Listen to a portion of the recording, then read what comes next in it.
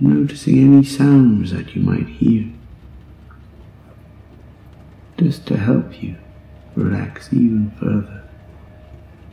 Just let those sounds take you even deeper into a pleasant state of relaxation, where anything can happen without disturbing you, without taking away that wonderful tranquility that you're entering into. So that even with your eyes closed, you can see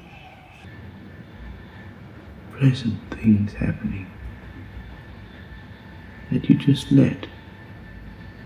allow them to happen. And by allowing them, you allow your body to relax deeper and deeper.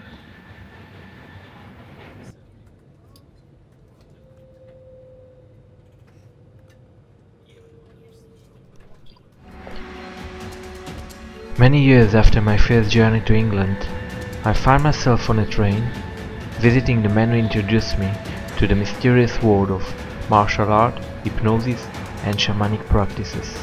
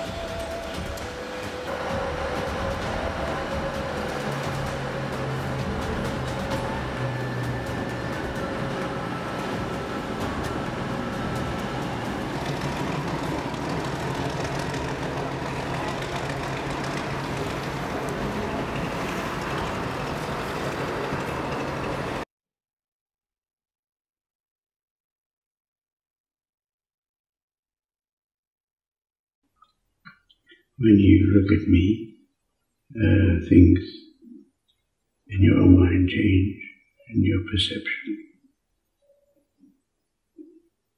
of the space between us is physically slightly different, as though it's kind of filling up, as though if you were to stretch your hand out, you could almost feel the space between us. So if I was to move back a micromillimeter, you could feel that, which of course normally you wouldn't feel.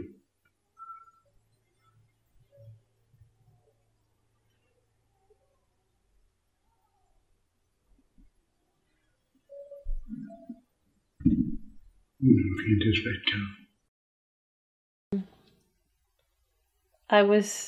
I was very nervous because I didn't know who I'd be meeting. Mm-hmm.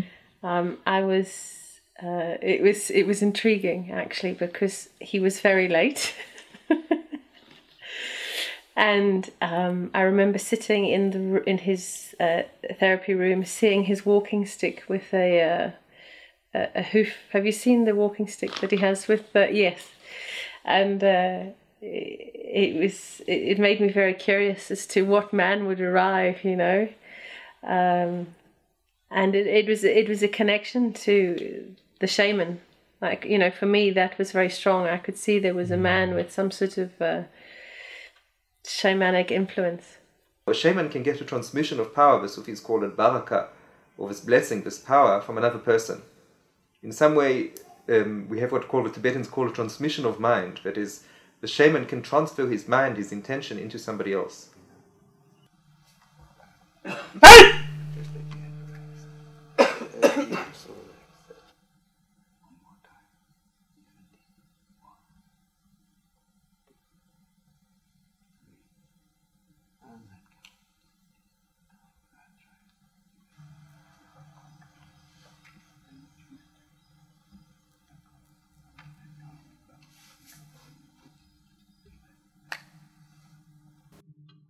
I see him as my village elder. I've been searching for a long time for someone that I can respect, someone that has wisdom and has power, not power in the respect of a business power, or it's more of a healing, a powerful power. I'm going to give you some simple instructions, and you'll find that if you follow my instruction, you'll be able to relax very, very quick. And I'm not going to shout at you because that's out of respect. Okay? Okay. Alright, so sleep and relax. Just that. And I'm turning your head round and round. That's wonderful. Round. Just, you don't need to do anything. Just let your body go to sleep. But stay strong, standing. Just like some animals, like horses, can sleep standing up. You'll find that you don't need to take any notice. You just let your breathing take you down deeper and deeper with every breath I take.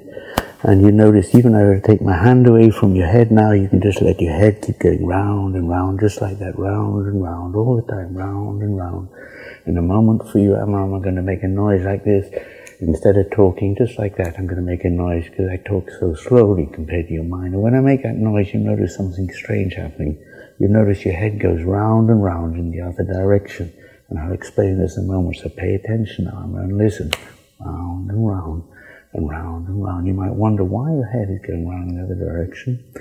And I'll tell you now, that's a sign that your deep intelligence, your deep mind is listening to me and is agreeing to work with me. Your deep mind is agreeing to work, and that's why your head is doing this strange thing. So I put it up like that, and there we go, and we can relax and just stand here, getting go deeper and deeper.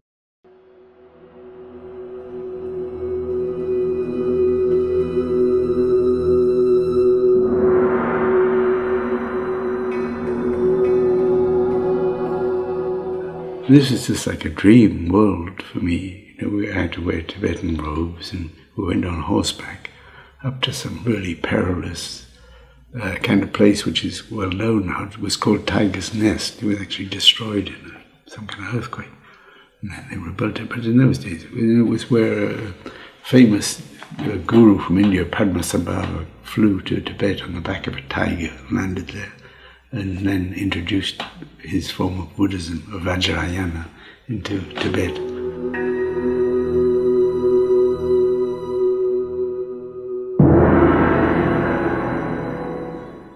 And this is like being back in the Middle Ages, this place. It was quite extraordinary. And we went out of the palace into the dirt road, street, and suddenly I heard this screaming and ululating. And I looked, and believe me, there must have been hundreds of wild-looking tribesmen. And they really looked wild out there with earrings and daggers and guns, charging towards us. And I thought, for Christ, this is it. This is, they really looked wild and savage, these people. And Trungpa was just standing like this. I thought, well, we've got to run, and he was just... And they came towards, well, literally towards within a yard of us, charging as fast as they could, screaming. And when they got about a yard away from Trungpa, they all bowed down, and Trungpa touched each one on the head. That's what they wanted him to touch on the head, which was totally an eye-opener for me, because I had no awareness of that he was regarded as some kind of holy saint out there, with tremendous respect, unlike what we behaved towards him in Scotland, which is just like a friend.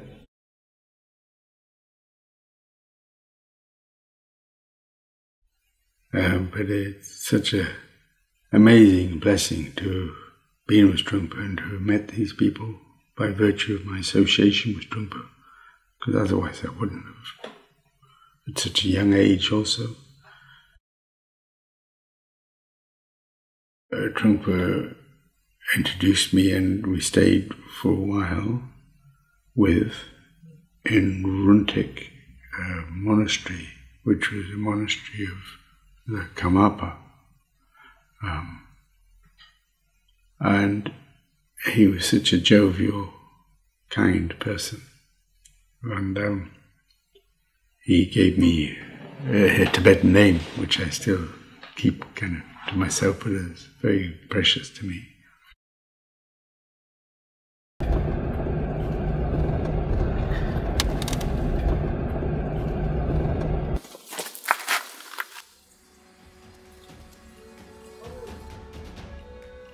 Well, the difference is that this has what you call a much bigger spread. So you don't have to aim quite so you can shoot very quickly. I'll get it ready for you. Just a minute. Cool.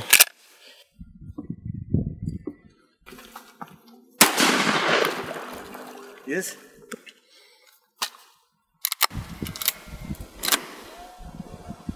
So there, I'll do one.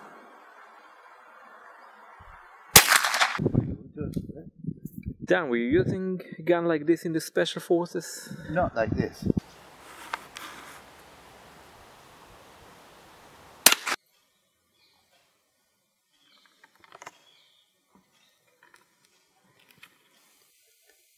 If you have a good thought or a bad thought, no difference, just let it go. If you have a happy thought or a sad thought, no difference, just let it go. If you feel comfortable or uncomfortable, just straighten up your spine and continue.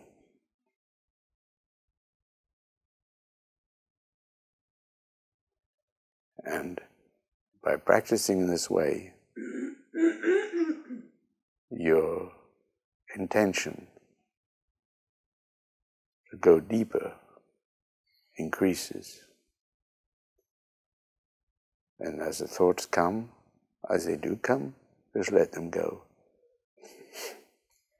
Knowing that your only intention is to go deeper. Not to be happy, not to be sad, just to be here now.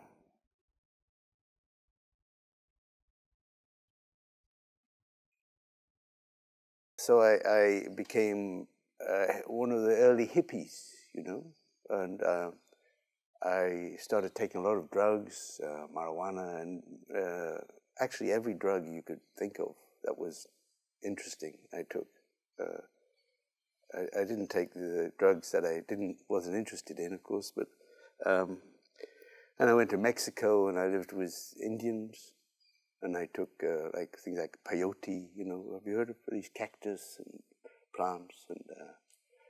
And then I went to San Francisco at the time of the flower power, and I took a lot of LSD.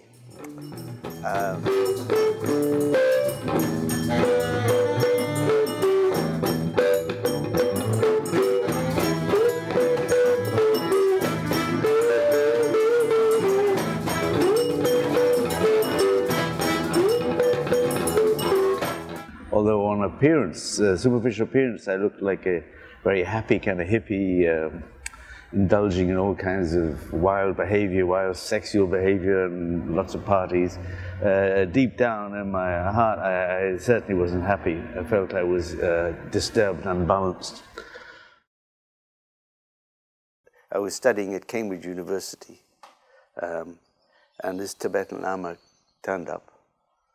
And straight away I went to live with him, and I went to live with this Lama, and I stopped taking drugs completely, completely, by the way, and I started practicing meditation with him. And I've continued to practice meditation since then, since I met him about 45 years ago. It's still very important in my life to practice. And of course, after practicing for 45 years, inevitably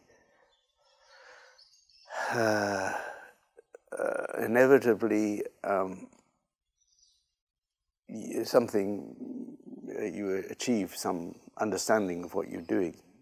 I say inevitably, I think it very much depends who your teacher is.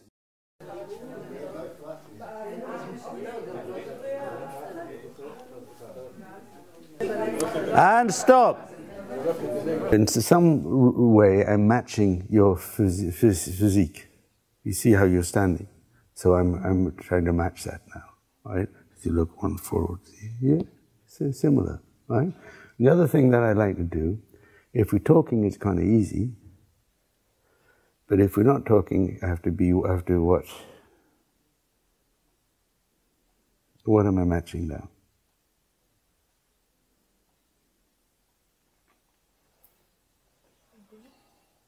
That's right. So it's very important that I'm breathing with you. Right? It's very important. Right? So if I'm talking, then I would talk in a way that matches your breathing rhythm. You understand me, what I'm saying now? So when I speak, there's a kind of unconscious harmony between us. And you can feel that, right? Right? Thank you very much. So these are little hints, right? You're going to make sure that you watch, make sure she keeps her ball, because you might afterwards have a criticism or a suggestion, right? Just like I said, you know, when I work in my office, I said to Nathaniel, you don't don't judge people. Whoever comes, you work with them, right? And you have to get through. You can't say, oh, this person is not acceptable to me.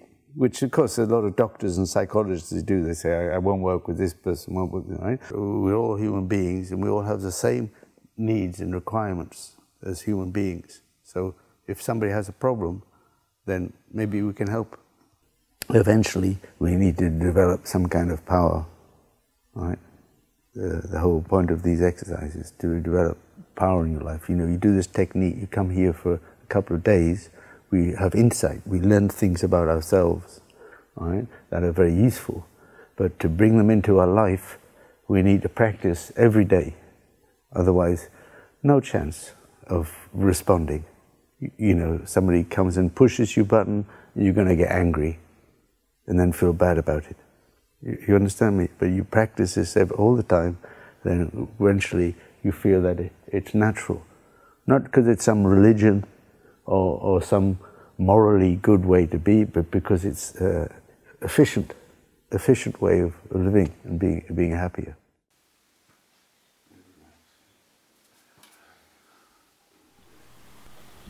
So that you can see, to an external observer, it might appear that the person is completely helpless or even asleep, and this is completely not the case.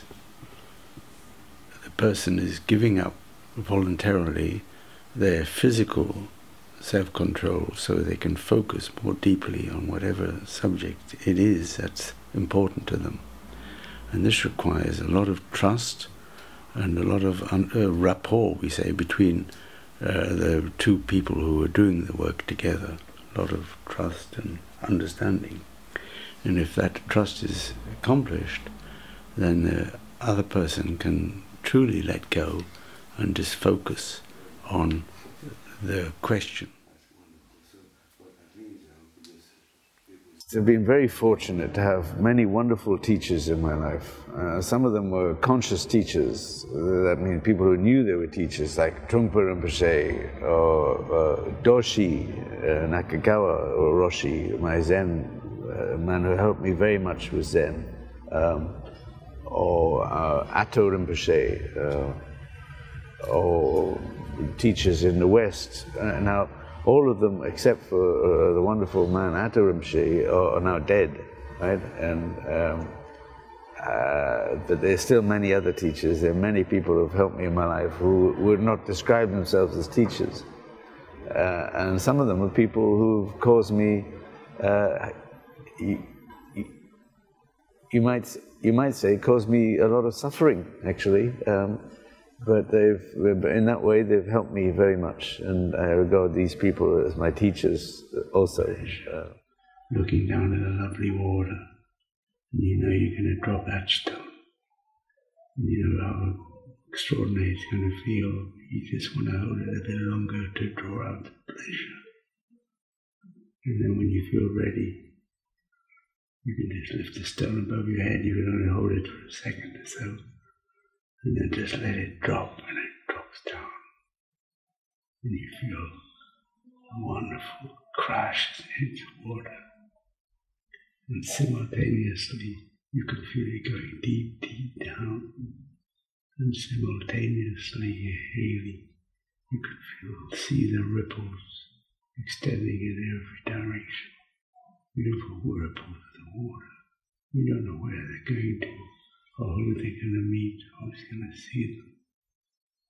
But you can be sure that whoever comes across those ripples is going to feel the same joy that you feel. The most crucial thing for me is that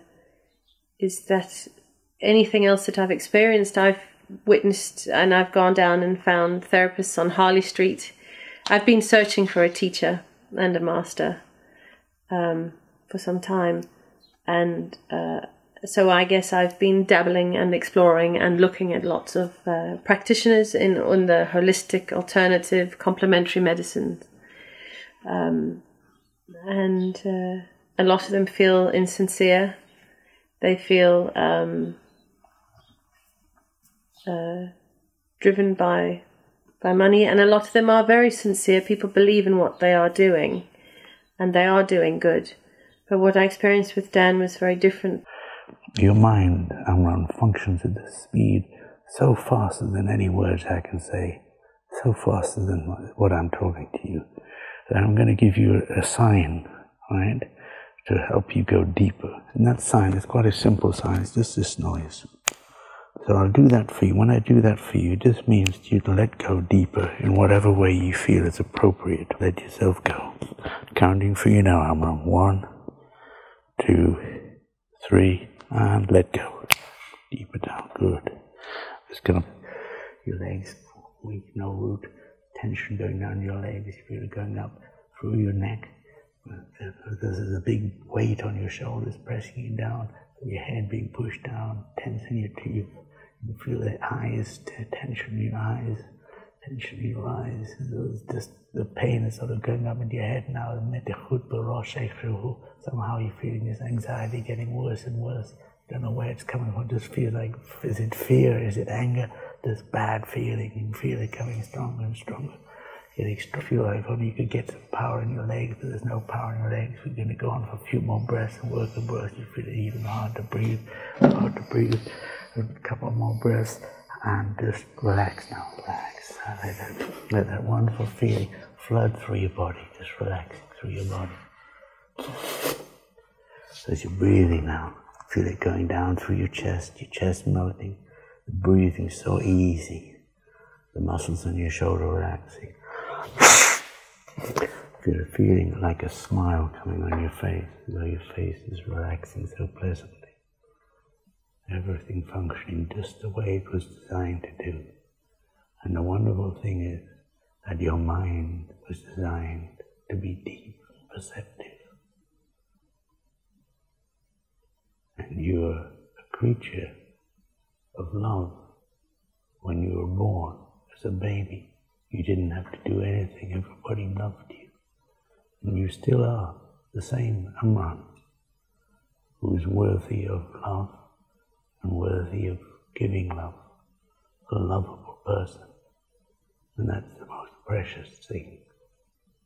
That feeling of love you can feel in your heart now.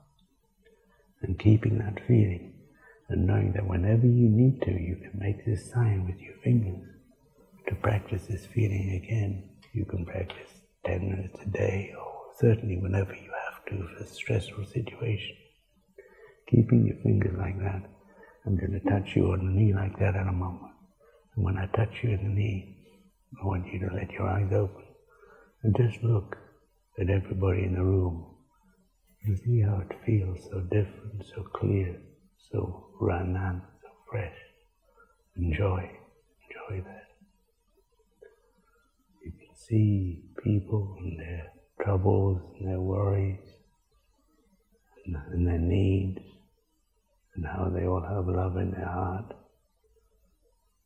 and how really we're all the same. All we want to do is be happy to feel love. Some people are so confused because of what's happened in their lives that it has to be difficult for them. She keeps doing that. It's her hobby.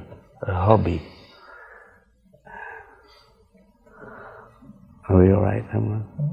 So that's something that you can practice if you like, and you have now already developed the skill to do it.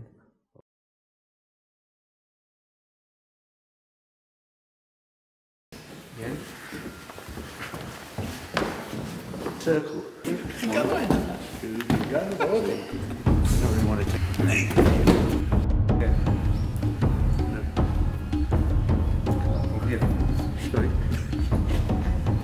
Momentum is one.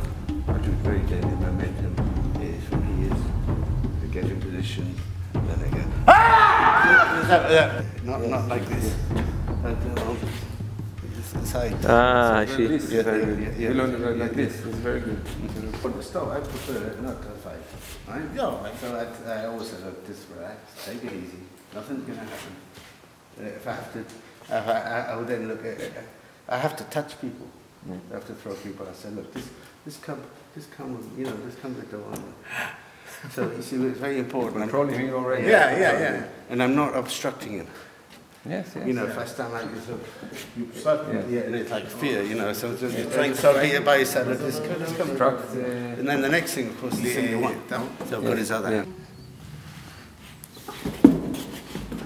Yeah. So straight away, go to the front like this. Punch. Move that hand out of the way. This here would come here. This should knock him out. It really would. It would, you know, if he would start, if I hit him hard like this, it would better take him up, close to his ear, stretch, and then bring him into. And there was another teacher, and I forget who it was, but it made a big impression on me.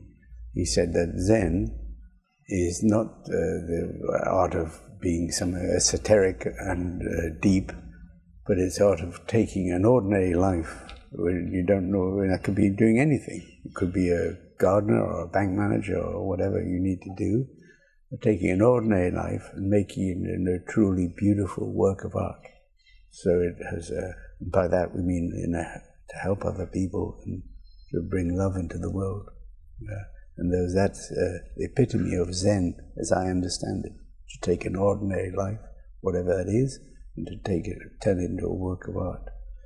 And there have been many teachers, and I feel I owe them such a debt of gratitude that I'd like to mention them.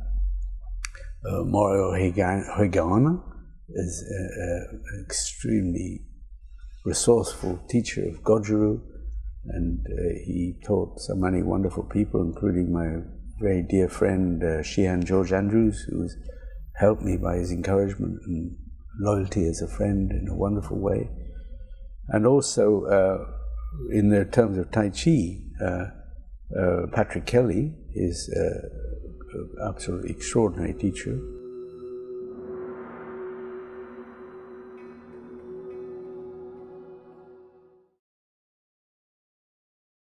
In the Far East, one of the techniques I practiced is Tai Chi Chuan, or Kung Fu.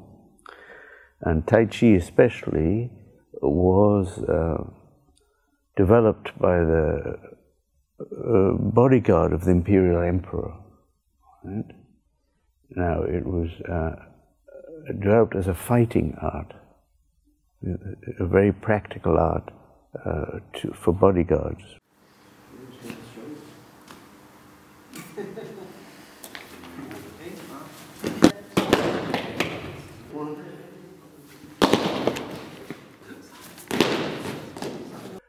Get in touch with the power that Tai Chi offers us, one has to be deeply relaxed.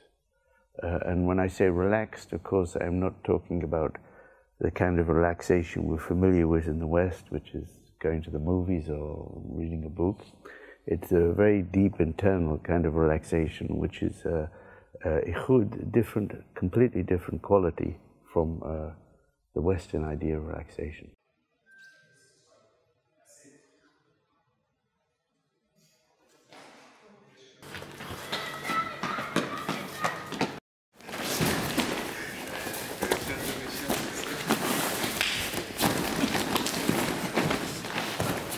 down he goes, bang. Strike here, here, in, here, here, push it down, here, one, keep going. Until we're going to be careful, right? Here, and then we're going to go like this, one. If if I need to use force, then it's a very efficient force as well. It's a martial art. It's not a waving your hands about. But it's not a force that I use against somebody. It's a force used with, maybe to protect somebody or to protect the environment. And it's the same. It's a very important. You talk about Tai Chi. It's a very important in Israel, where you have a real problem here, a very severe problem. In spite of all the political combinations and difficulties you have here, the simple fact is that you are being threatened by an aggressive, hostile enemy, surrounded by hostile enemy. And one has to somehow find a way of dealing with that, in a way which doesn't destroy you, i.e. by becoming angry and hostile yourself. Yes? Do you understand? So it's a very clear relationship in what we're doing in daily life. And that's what they say in Taoism, the way of the warrior. The way of the warrior is not somebody who's afraid to fight at all, but somebody who will not fight unless there's a very good reason. And when he does fight, he doesn't fight with any hatred or anger. He just fights to protect what needs to be protected, right? And that is the idea of warrior, which is part of this training, and part of the training, which strangely enough was given to me by my Tibetan teacher, who is very peaceful, but his path of meditation was called the warrior's path.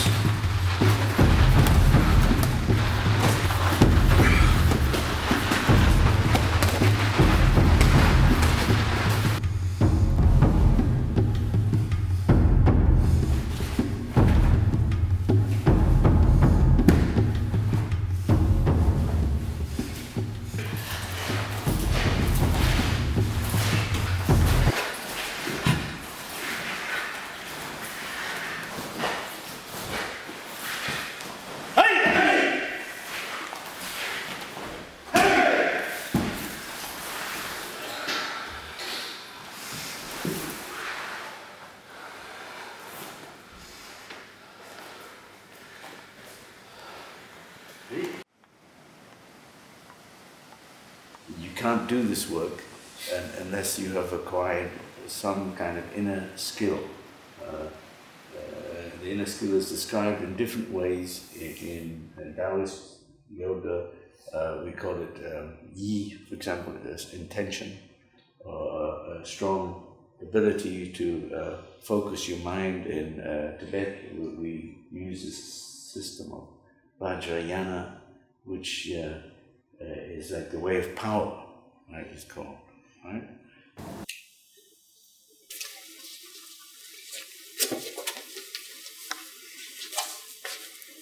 But he's chosen to let himself go, just let everything go. So while I'm talking, he can just relax deeper and deeper with curiosity, as wondering how deeply he can let himself go. That's right. So some other people in this room can also feel the same sensation. And that's why I was talking to Yechiel. Yes, it's very easy to let go. So I wonder, Yechiel, if you could, okay, you can just let go too. That's wonderful. Okay, so, and what is wonderful to see how completely relaxed they are in this situation. Which is not a usual social situation. Would you say that? Not usual. And sometimes they might find their minds drifting off to some place they prefer to be. Just like a dream, as their deep mind is telling them that. Use these experiences that you have today in a way that can enrich your life. And give you the right kind of energy to deal with the normal difficulties that you have to deal with on a day-to-day basis.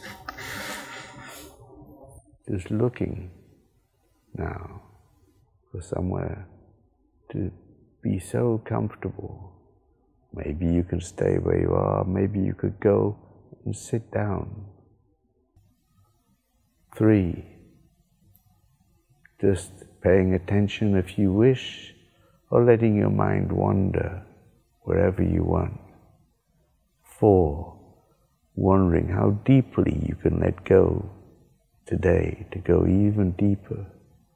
5. Knowing that each time you practice this, you go deeper and deeper and quicker and quicker.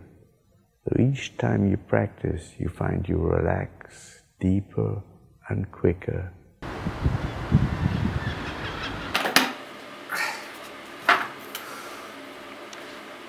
You see the steel? Wow. Like a samurai sword. This is from Patrick. This is my father's. Really? Yes. Your father's? Yes. Was he a soldier in the army? No, he was the sheriff of Newcastle. That's for Ruben. I see. What else have we got? There's a gun there. Let's have a look through here. Away, or she might be able to spiritual voices.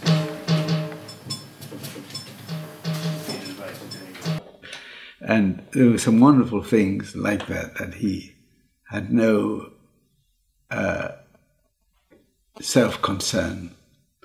For example, I remember once when he used to wear his robes before he shed his robes, and we were walking down Oxford Street for some reason together in London, which is the main street in London, and there was a derelict alcoholic lying in the gutter, literally in the gutter, with the traffic sort of avoiding him. And Trungpa, fully robed, lay down beside him and sort of tapped him on the shoulder, lying down in the road. And the drunk sort of opened his eyes. And you could see he thought he was having a hallucination. And this is very impressive to me then, because I realized what Trungpa was about. He looked at him straight in the eye and said, with such earnestness, I can't convey it. Now, he said, courage, courage, courage. And the man looked at this Tibetan Lama. This was, of course, in the 60s when you don't have Tibetan Lama. There was no Tibetan Lamas in England, but maybe just 2 or something. It was very, very rare. And who knows what effect that had on his life, this guy. I can only guess. Best like back here, I happened to have a fella attack me here and just moved into a movement,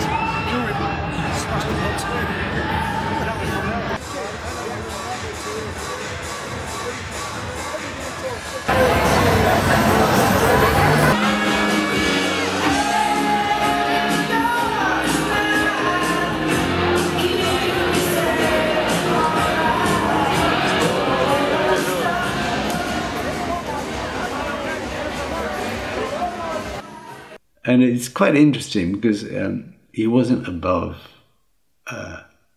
using shamanic trickery. But that is just a shorthand way of helping people.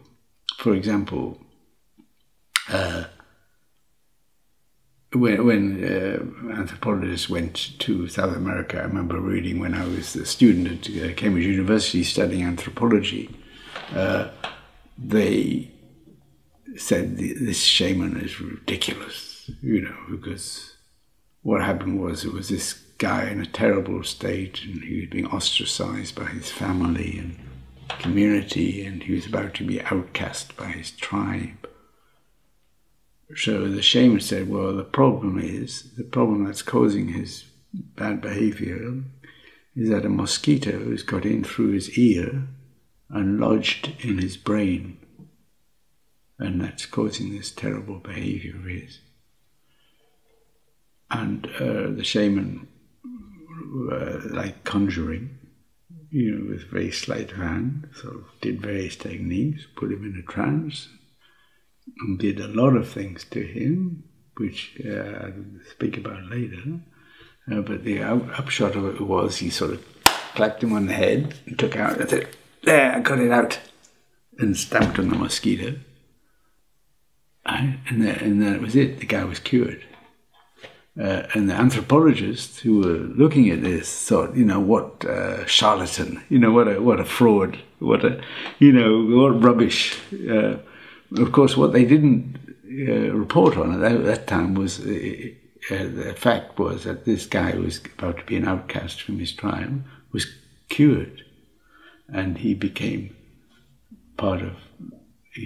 happy part of society again. Because what they didn't perceive was the shaman behind all this showmanship had done an exquisitely skillful work of dealing with his social peers in social society and talking to him about his problems, talking to his family about how to deal with them and so forth. I won't go into detail.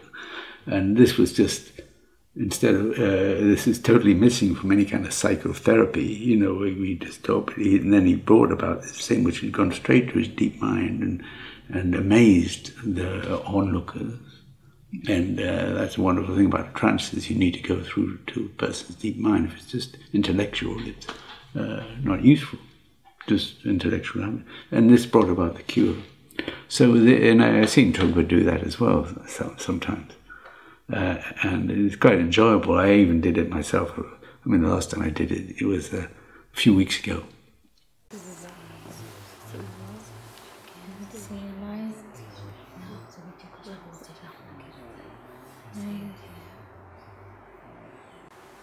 There is quite an important phrase connected with shamanism, which is the wounded healer. And my experience of this is that only when people have had quite a lot of suffering do they achieve that status of a wounded healer. And it's not some kind of perfect person, but it's a perfect person who's, you could say, suffered quite a lot of pain in his or her life and is able to learn from that and pass on his or her learnings to other people and help them with it.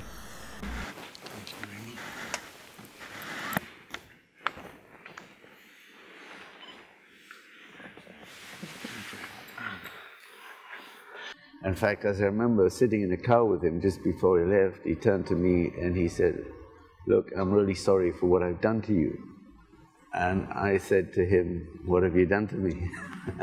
And he said, "I caused you a lot of trouble in your life." And I said, "Look, you've been my friend, you've helped me a lot.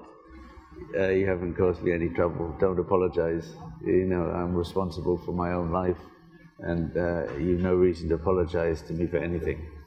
And in fact, on the contrary, I didn't have time to say this to him, but actually I still feel his, can you say in a metaphorical way, I still feel his presence in my life very strongly, because he gave me experiences meditating with him, Trungpa. We used to meditate together, just him and I, for hours and hours. We used to sit in his room meditating. And that was the first real experience of mind-to-mind communication that I had. And the realization that with one's mind, one can affect another person's mind, which was a very powerful, very extraordinary experience. From Trungpa's university in America, he became very successful in America subsequently. And he, a very nice man, he interviewed me about my time with Trungpa and what I was doing. And I explained that Trungpa had initiated me into the use of trance healing, which is what I practice now quite normally.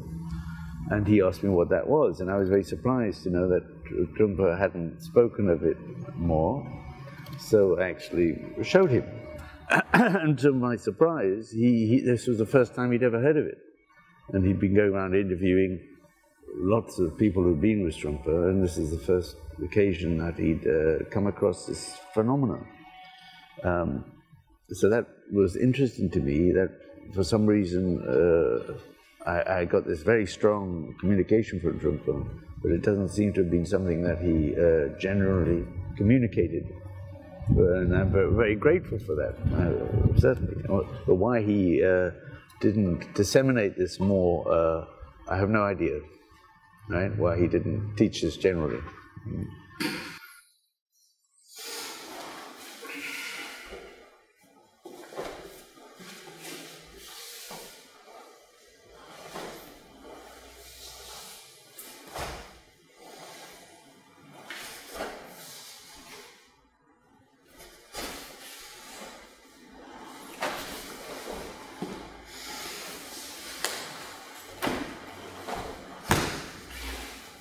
Knowing that there are no words to explain what goes on in the depths of your mind, no words that can accurately do justice to that deep intelligence inside you. And what matters is what you feel now in your heart, growing and getting stronger. That wonderful confidence, that connection to the goodness of life, to the power of life, that we call the way in Taoism.